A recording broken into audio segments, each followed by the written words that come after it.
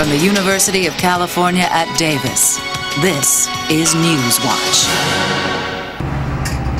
Dairy cows have long been blamed for causing air pollution, especially in the San Joaquin Valley where dairies thrive.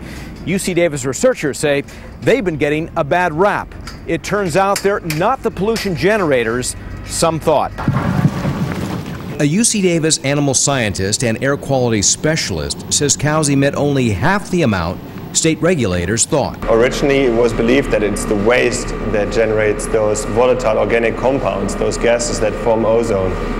But we found in our research that it's more the animals themselves, by means of belching, rumination, that cause those gases to be produced.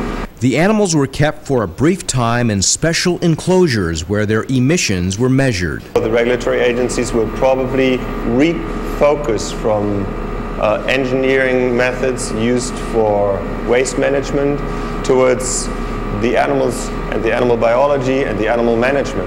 It's still unclear if the amount of gases generated by the cows are harmful to human health. We looked at hundreds of gases. Some of them in high concentrations would be harmful, but the concentrations we measure are very low. They're in the parts per trillion range.